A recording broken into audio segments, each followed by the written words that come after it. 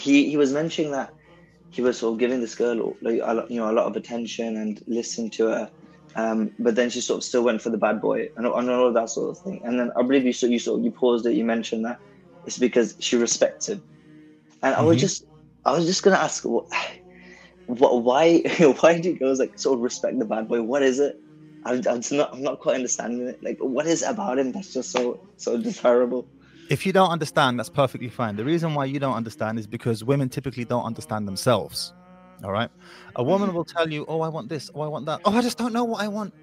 And that, if they don't know, how on earth are you meant to know? Right. Hmm. But what it boils down to is this: the reason why she respects him is because women know that men are sexually needy more so than they are.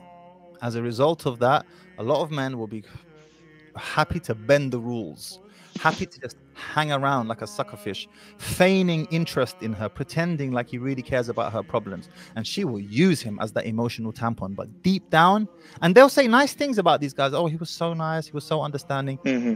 Deep down, she knows that he has a underlying prerogative, which is to eventually get sex. If she said outright to him, by the way, I will never give you sex, Yeah. 9 out of 10 of those men will leave.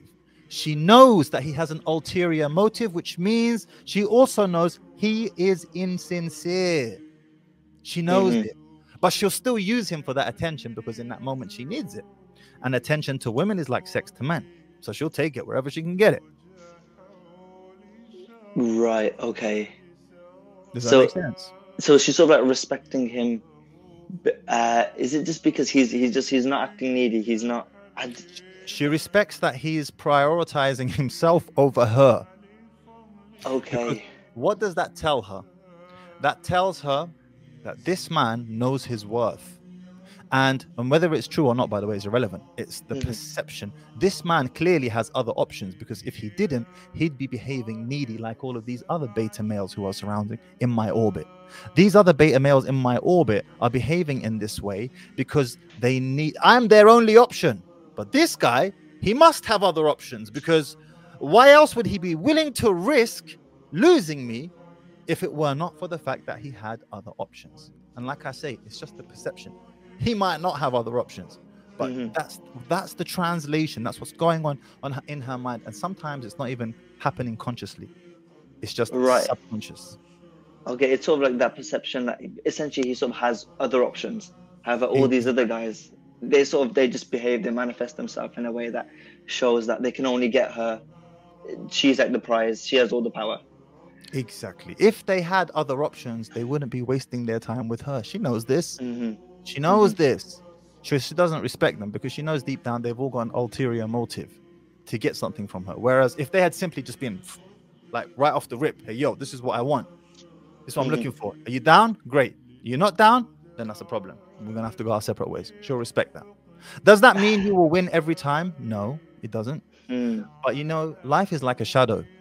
When you turn your back on it, it has an uncanny habit of following you. Whereas if you try to chase it, you will never catch it. Right. Okay, Jazakallah, brother. That was useful. I'm guessing this sort of like links to another question I had, if you don't mind. Hmm. Um, And before you so. say that question, that reminds Mhm. me of a hadith that I can't remember off the top of my head, Mhm. whereby Allah refers to the one who is chasing the dunya, chasing the dunya. And Mhm. I'm paraphrasing, someone put it in the chat, please. But he's chasing the dunya, and he will still only get what is written for him. And then he compares him to the one who prioritizes Allah and his deen first, and that the world has no choice but to come to him. So if you like that clip and you want to watch another one, click right here. And if you want to watch the entire podcast, click right here.